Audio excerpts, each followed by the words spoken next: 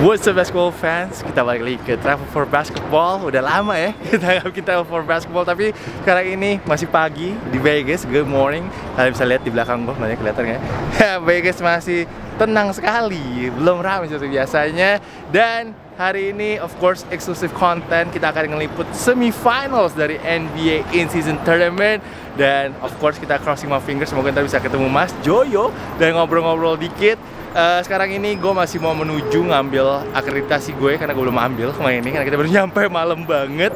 And of course setelah itu breakfast, and after that right away kita akan ke T-Mobile Arena, mainnya di T-Mobile Arena. Dan ya mainnya siang sih karena ada 2 game ya. Ini pertama kali sih nonton NBA, real NBA game. Terus nontonnya 2 game selang kalau 4 jam sih. So I'm very excited sih untuk ngeliput NBA season tournament ini, baru banget. Gue juga penasaran banget, kalau hal lapangannya warna merah dan biru, mungkin itu warnanya NBA kali ya. So tanpa panjang lebar, thank you so much guys for always supporting my channel. Seperti biasa, jangan lupa untuk like, jangan lupa untuk comment, and I will see you guys when we get to the court. Si festivitiesnya di sini nih, ntar akan ada konser sih setahu gua untuk di depannya stadion T-Mobile, and of course nya ada tempat lu bisa nembak-nembak juga. Ini festivitiesnya sih banyak banget sih untuk NBA in-season tournament. Ini ada pialanya juga. Dan ini udah ada influencer semua sih, ada T-Jazz di sana. Lalu juga ada Jester yang lagi nyobain di studio TNT. Ngakak banget sih ini sih. So this is exclusive guys from the semifinals untuk in-season tournament. Okay, go. Okay, thank you guys. Okay.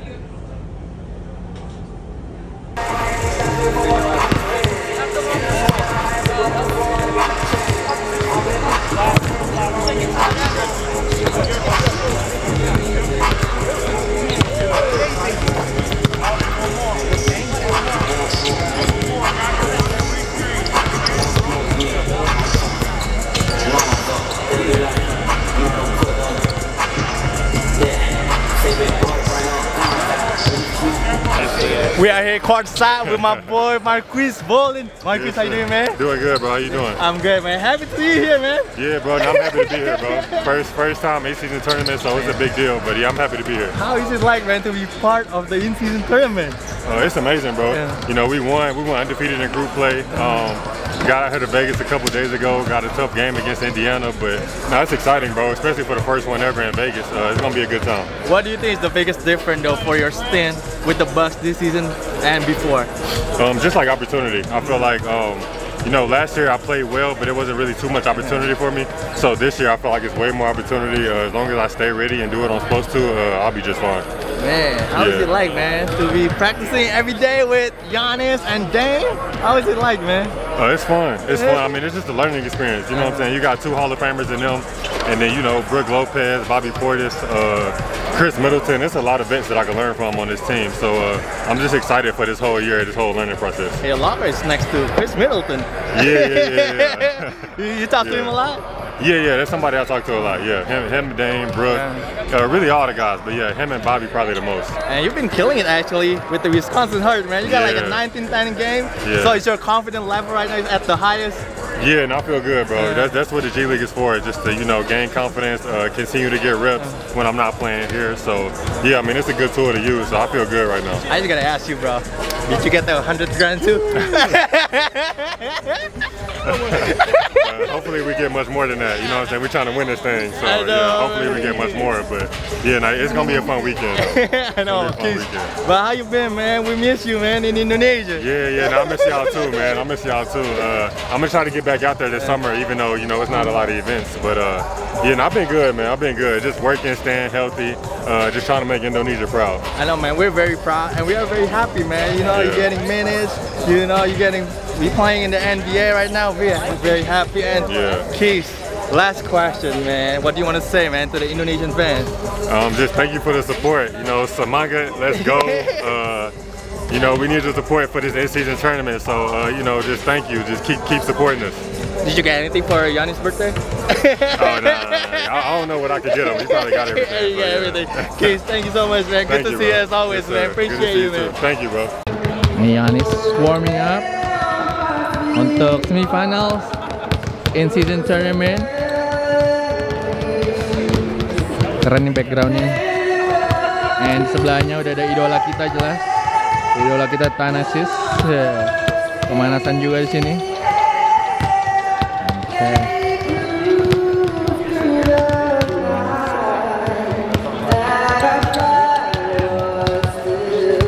Exclusive content from Las Vegas. The rich get richer, kata Yanis ngakak sih. We gotta have it. We gotta have it. We gotta have it. There's no Bawa kape Tahiris ngakak. anything else than that is less than anything. We gotta have it. I just want to give a big shout out to you real quick. I love the drip, love the jersey, Appreciate that. Appreciate that. Appreciate that. You got your style, man. I love the Represent. energy. You are representing. Hey, so you know what they say? So let me hit you with this so we can all get it.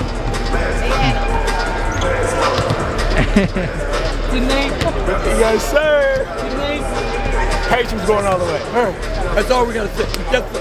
Yes, sir. Thank you That's so it. much. There's your lead on the Bucks. There's your lead on the Pacers.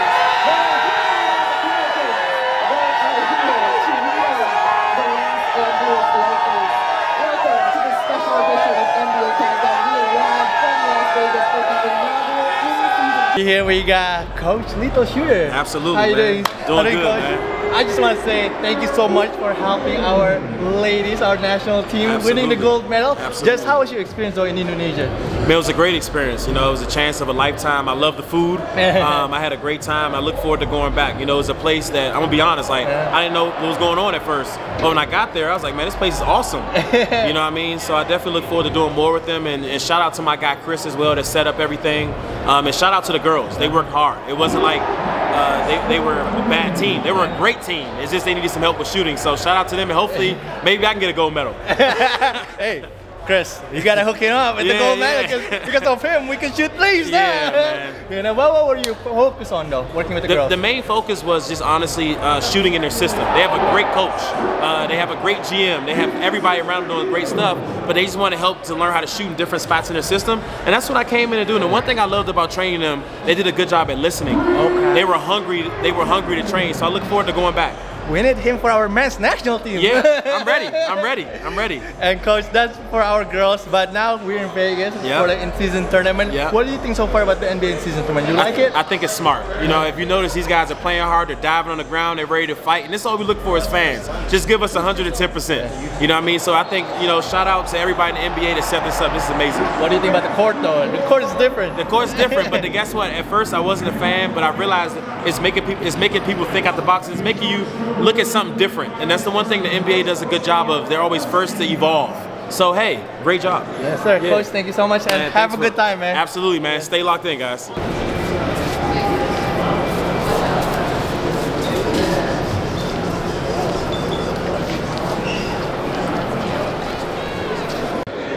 Ada Andrew Bogut sama Matt Harpring jersinya. Gila. Selalu Vegas ya dengan jersey-jersey unik. Dua orang yang berjasa untuk basket Indonesia. Ada Coach Phil Handy dan juga Little Shooter lagi ngobrol-ngobrol di situ. Dan belakangnya ada Rob Pelinka and Darvin Ham juga lagi ngobrol-ngobrol. Mungkin lagi ngobrolin kalau waktu itu ke Surabaya gimana nih pengalamannya. Gila ya, small world ya, dua-duanya udah pernah ke Surabaya loh. Ini kita ketemu, wah Robert Horry. And also in the building, a 7-time NBA champion. Give it up for Big Shot Bob Robert Horry.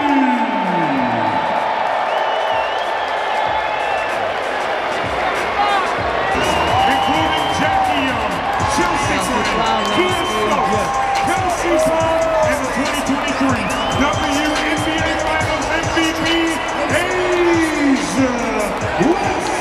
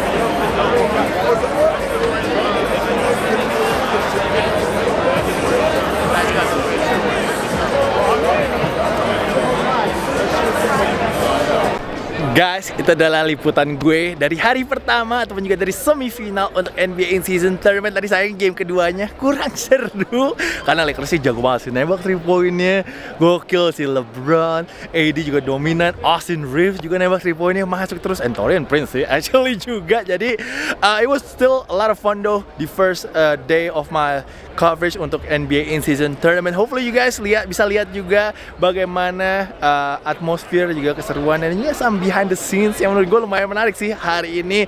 Nanti kita ketemu lagi untuk Travel for Basketball di final untuk NBA in Season Tournament. Semoga kita bisa dapat konten yang lebih bagus dan juga lebih banyak. Gue pengen banget lihat LeBron datang ke lapangan sih, tapi gue nggak tahu dia datangnya berapa jam sebelum game.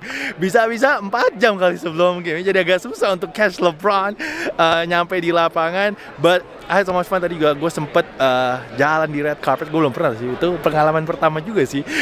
Jalan di red carpet untuk melihat si NBA Cup-nya. Man, itu keren juga ternyata NBA Cup sih. Not bad at all. NBA doing a lot of good things. And of course tadi kita juga udah ketemu dengan Lil Shooter. And kita tadi interview juga dengan Marques Bolden. Shout out to him. Jangan lupa guys, keep supporting him. And of course, thank you so much kepada semua members gue. Ya, sudah selalu support channel ini. Really appreciate everybody. Hopefully you guys enjoy it. Semoga nanti pas lagi final juga durasinya bisa panjang ya guys. So itu aja sih dari gue. Now time for me to go home. Besok gue ada interview sih dengan Carlos Boozer sama LaMarcus Aldridge, tapi I doubt it sih bisa di vlog sih. I don't think bisa di vlog karena mereka kayak ada station-stationnya gitu loh. Jadi setiap media hanya dapat 15 menit. Sedangkan gue harus bertugas bikin konten untuk NBA Indonesia. Jadi jangan expect ada eksklusif interview dengan 2 orang itu. Saya masih gue pengen banget nanyain Carlos Boozer juga tentang Marques Bolden. Cuma mungkin di lain kesempatan, siapa tahu bisa ketemu di lapangan. You just never know. Kita nanti lihat aja ya guys. So kalau gitu guys, gue langsung pulang, harus ngedit video, harus ngedit juga untuk NBA Indonesia.